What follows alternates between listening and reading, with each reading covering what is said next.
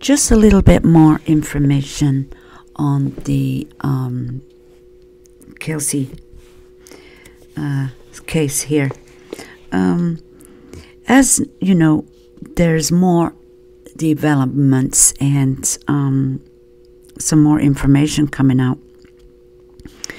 Now, as I said in my other videos, now apparently Patrick had went back to the home and asked Kelsey to smell a candle, and he used a sweater to wrap her head up in. Who uses a sweater to give somebody a surprise and guess the smell of the candle? No, that's crap. That's a bunch of lies, in my opinion, because if that were to happen, if that did ever happen, which it didn't, it's just a story made up, that you would just put your hands across their eyes, wouldn't you? Say, close your eyes. Now close your eyes. Now smell it. Now who would do that? That's a bunch of lies. Idiots they are. Anyway, so I doubt if that was true. Now, KK, we call her KK, has told so many stories. This is why a lot of us are getting a bit confused of what's true and what ain't as we're reading it, because we're going back and forth to different stories. Now that was just one of the stories, wrapping her head up, and then after that bashed her head in with a baseball bat. But before then, you know, she had taken Kelsey, went to Woodland and went to Kelsey's home. See, Patrick was the one that showed her where she lives, because she wouldn't have known otherwise. He had gave her the address and probably waiting somewhere, watching what she's doing. Now, it's obvious that Patrick wanted to blame, to get, you know, KK involved, because, and blame her for everything and get her to do the deed, and then say she was a jealous woman, you know, she's a jealous girlfriend. And then you know, also KK had denied ever having a romantic relationship with Patrick. Of course she denied that. So here goes, here's another lie, deny. And then they said they only have a business relationship. A business relationship. What was the business? Yeah, the only two things that you had a business relationship in was a Kelsey and getting rid of her. That was your business with Patrick. Now, and then another thing came out, that KK and Patrick have been having a relationship since March last year, 2018. So now they're in a relationship. So it goes from this to this to this. So there's 2 or 3 lies right there about her relationship with Patrick. Now, we do know that she was an Idaho nurse. And her friends have stated that she was dating and seeing this guy Patrick from Colorado. So they've already said that. And so there's a few lies right off the bat there. Now about the coffee. Now KK knew what Kelsey's favorite coffee was, obviously. Moco something, I don't know what the hell the name of the coffee was, but anyway, it's coffee and it's her favorite coffee. And she makes up this story about, well, I'm not sure which story she made up because she'd gone there a few times. Anyway, we'll talk about the coffee one. She had gone and made up a story about, I don't know, she just moved in, or she's new to the neighborhood or something, or she's welcoming her and brings her a coffee. Now, who brings coffee to your neighbor to say thank you? A lost dog or something. I don't know who came up with that story about the lost dog. Whose lost dog? Did Kelsey ever find somebody's dog that was lost? Oh, I don't know. But anyway, the lost dog. And she said she was supposed to put some narcotics in that coffee. But she said she didn't. She changed her mind. But she did manage to take the coffee. She did manage to take the coffee. So we don't know if drugs were ever in that coffee to make Kelsey drowsy and fall asleep. Right? And then they were gonna go in the home like not long after, hoping that she would have drunk that coffee and fallen to sleep and then bashed her head in. But anyway, KK said she changed her mind and didn't put nothing in the coffee. Didn't put no poison, didn't put no drugs in there. You know, because that can be traced. I mean, well, if you're going to drug somebody and kill them, and they're going to die in their home, you think that they would do a drug overdose, right? But was the plans to still get rid of the body? I don't know. But anyway, there's another one. And then comes along with the wrought iron. Now, this is the one that maybe KK used her friend's car with expired plates on it. So maybe when I said in my video that she drove to Colorado with her friend's car, it might have been she was driving around in her friend's car in Colorado at a different time. And this was one of the times where she was solicited to use a wrought iron. And somehow this wrought iron is connected with Omar Frazee. Was it her wrought iron? Boy, you know, that's a heavy sucker, that thing. If I'm thinking that pure iron, yeah. But anyway, was it a big poker stick or something? You know, for a fire pit or something? I don't know. But anyway, this was left, I don't know, by a gate. I don't know, in the driveway at the ranch. And it's supposed to be in the hands of Omar Frazee, you know, the mother, the grandmother. And so she's got something to do with this. I don't know exactly what's her involvement. Did she know this was going to be used? Was she in on it? What does she know? She's not answering questions right now. She pleaded the fifth on all the questions, or some of the questions. Well, all of her questions. So I don't know. I'm not sure how many questions she was asked. But anyway, she pleaded the fifth. And now, so that's 1 or 2 or 3 different times that KK said Patrick asked her to kill Kelsey. Now, it's more than 3 times.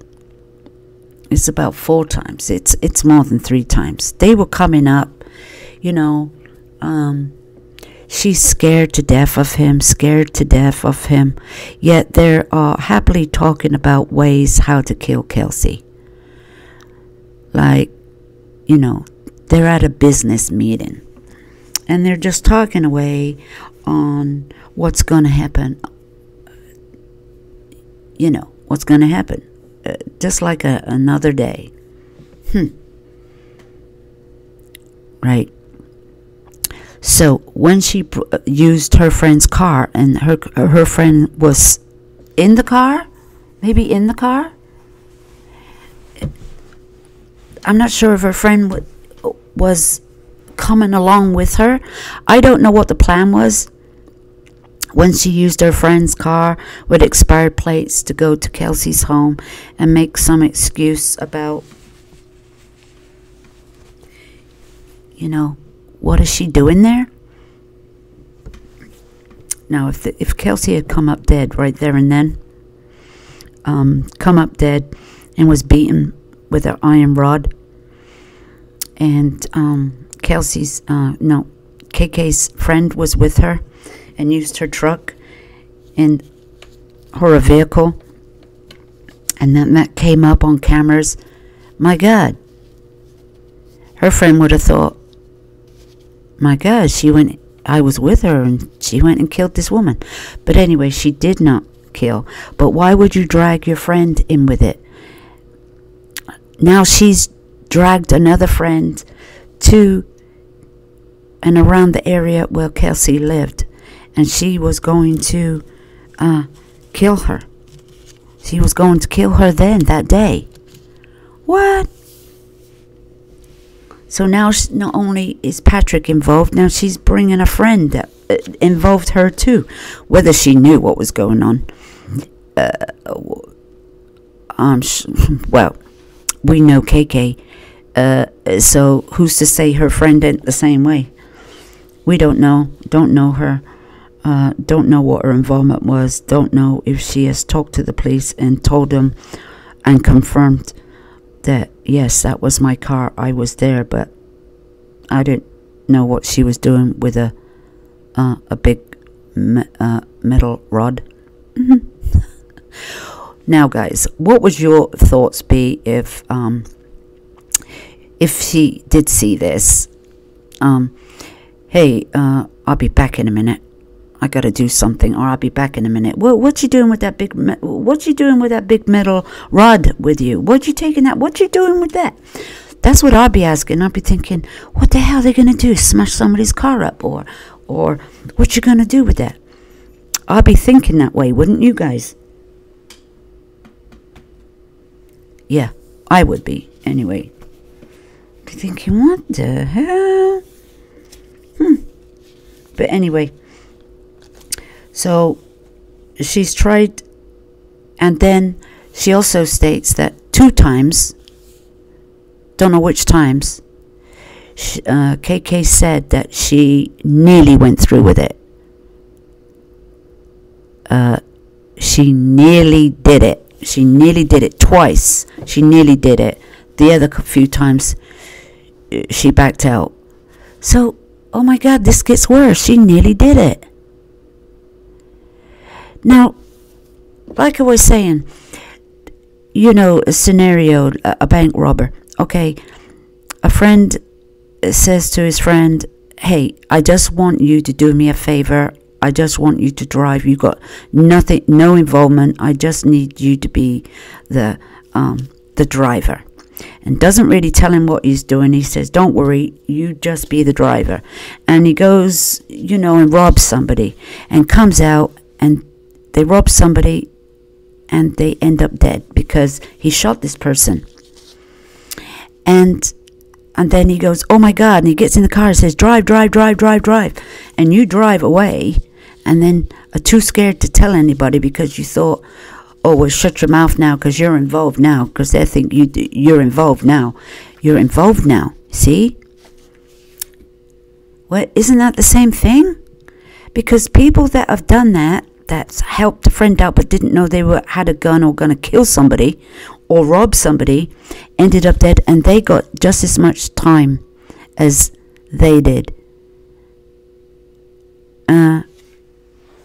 So how is this working out this way? She's told so many lies that it's hard to believe which one is true, which is the true one. Because apparently she said Patrick called her and told her to get down here to Colorado because she has a mess to clean up. Like that's the first that she heard about it, that, oh, he must have done something to Kelsey. He must have killed her. He said to bring the cleanup kit, the PPEs and all that and the other, the gloves, the gowns, the mask, the, hairnets, the booties, everything you must need to clean up a blood spill, and bleach to get rid of blood stains, anything that is needed to clean up a crime scene. Right. And we know damn well that she has hands-on to getting that stuff. She can get it from work. Anybody's got bleach at home, you can get that from the store. Well, you can get anything from the store. But she certainly can get gowns and this hazmat stuff and for a cleanup in contamination areas. Well, anyway, guys, she said that was the first that she heard of it, that he called her up and said, get to Colorado, get down here because you got a mess to clean up. But the thing is, the phone was pinging, phone calls between certain people at a certain time. So there's surveillance around the area. There is surveillance around the area. There is surveillance at the Sonic, at the restaurant area. They got quite a bit of footage there. But the thing is, when Patrick was in and out of that house a couple of times that day, first he picked up his kid and took him back to, I guess, his mother's house. But he also came back. Now, we don't know what he came back to. We don't know, did he come back to kill Kelsey, or did he come back to finish the job? Put her in the tote, put her in plastic bag, and dispose of her body. But the thing is, the first time he was there, KK and Patrick were talking. And you see, he was already going to kill her. He hasn't killed her yet. And he was probably talking to KK and telling her what he was about to do. So her story about she didn't know of what he was about to do is a lie. See, she knew. See, there's another chance she could have called the police right there and then, and she didn't. And I don't know what they were talking about on the telephone or how long the phone call was going on for. But you see, there was another chance for her to save that girl's life, that woman's life, Kelsey. So it looks like she lied about that. It looks like she damn well knew what he was about to do. So she knew before the fact. And she also never called the police to say, somebody is just about going to kill this woman. You need to get there right now. All the missed chances. And all this woman's gonna get is a few years in prison, if we are lucky. I hope there's something. Yeah, she's already pled guilty and they've already accepted the deal. But if there's different charges that come up, say they find something different, or another state finds they can come up with something different, she can be charged. She can be charged, and let's hope that Kelsey's mother Cheryl and her father Daryl file a wrongful death suit on this woman, because we have enough evidence that she was involved and she knew the events of what was going on and what was about to happen. This woman deserves to be sued and her life hell for the rest of her life. This KK needs to be sued for money. Oh, it's a shame she's got kids, but that's too bad. Now, she's the one that is knew the events were going to happen months ago, and even on the very day, and did nothing. So she needs to have a lawsuit, a wrongful lawsuit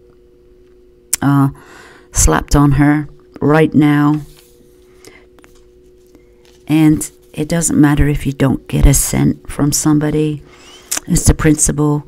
Should never make money on a book. Should never. This is the reason you slap her with a wrongful lawsuit. So she does not profit from this crime. And that's what they've got to do right now. I don't know if they have to do that right now. They did with Patrick, but they need to slap her one on too. So what do you think about that, guys?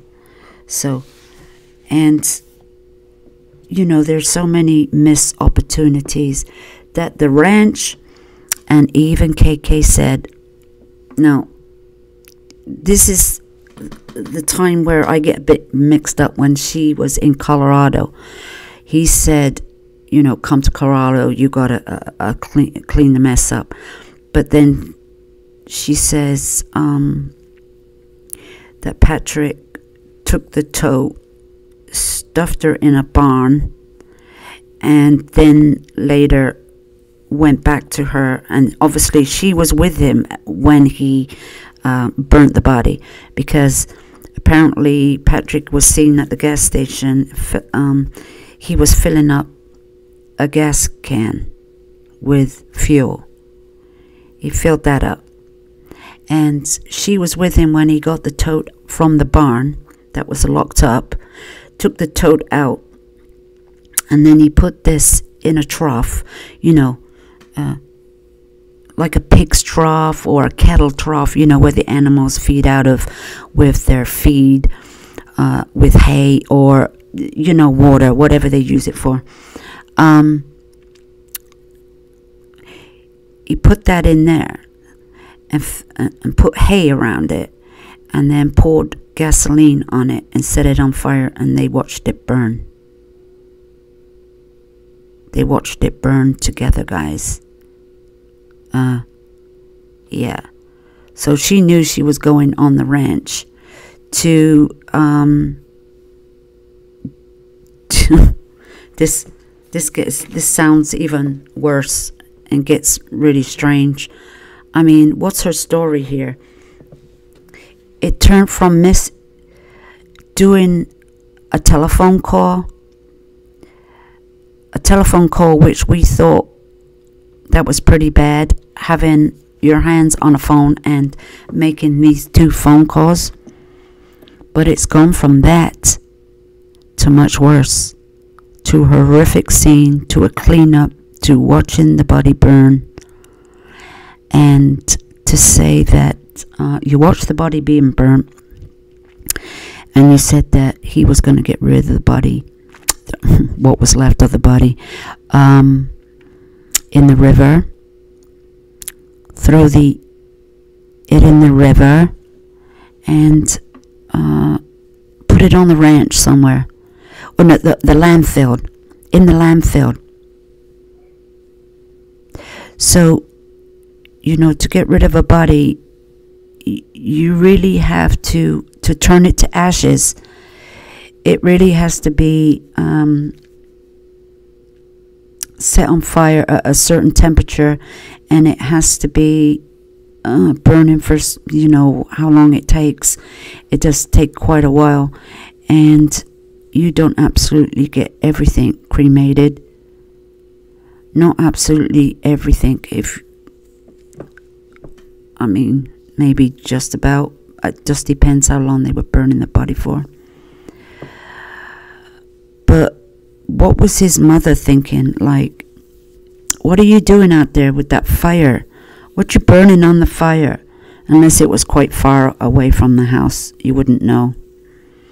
And But anyway, so that was a little bit more information coming out there on that part of the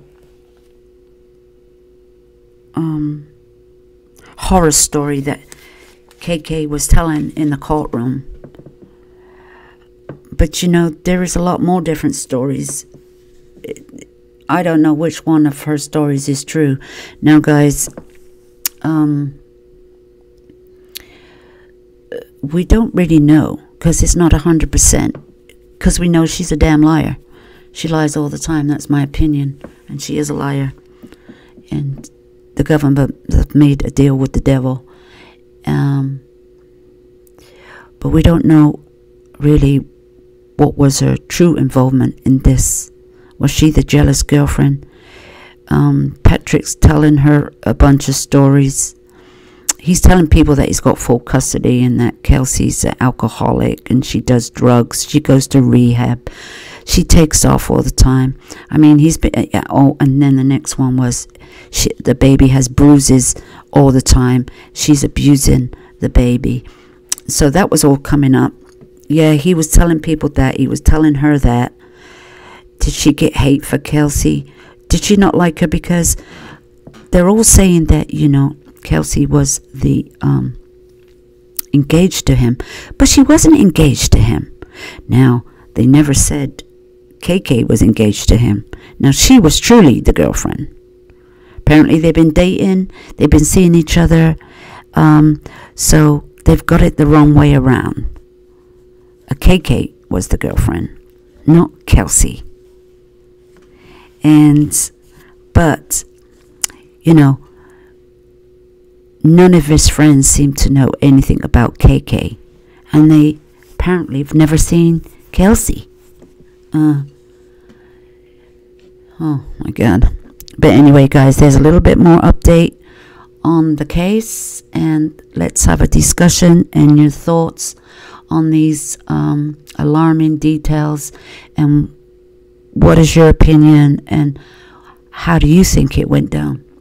What things do you believe about her to be true? And what things are complete lie? I think it's hard to tell which is the truth. It's easy to figure out what's a lie. But out of those lies, what is the truth? Which story is more to the fact? Well, the only one I can come up with, she had the phone. That's a fact. That's a fact. And apparently with the phone, what did they say about the phone? Apparently she, you know, they were using burner phones as well. Apparently with this phone, she smashed it up and got rid of it. Smashed it up and burnt that too. I'm not sure, but smashed it up and got rid of it. Not sure where that ended up at. But that's the story about the phone. But that's the only part that is a fact in her story about the phone. Pinging in Idaho, because that has been proven. And the blood spatters in the home. She took 4 hours to clean up horrific scene. Now the only reason why it would be blood everywhere if Kelsey was running and her head was hurting, her head was bleeding, and she couldn't think straight because she'd just been hit on the head so hard she can't think straight. So she ran up the stairs, or she ran in the bathroom, or she ran this way, she ran that way. He's holding on to her and the blood's going everywhere. I just think that Kelsey was, if there's blood all over that house, that means Kelsey was conscious and she was fighting for her life, for blood to be all over that house. Otherwise, it would be in one area, say the kitchen, in one area, and that would be where the blood would stay, and you could keep out of it. No, there's blood everywhere. Who walks who would walk into the blood when you just murdered somebody? Nobody. I think that she was fighting for her life and running away, and he was chasing after her. She just couldn't get out the door. She just couldn't get out the door, and it's Thanksgiving Day, and the probably neighbors weren't in. Because maybe they would have heard her screaming, the next door neighbor. But nobody was in that day. He chose a day where a lot of people have family over, and it's noisy, or they just aren't in. So anyway, guys, let's have your discussion, your opinions, and thank you for stopping by.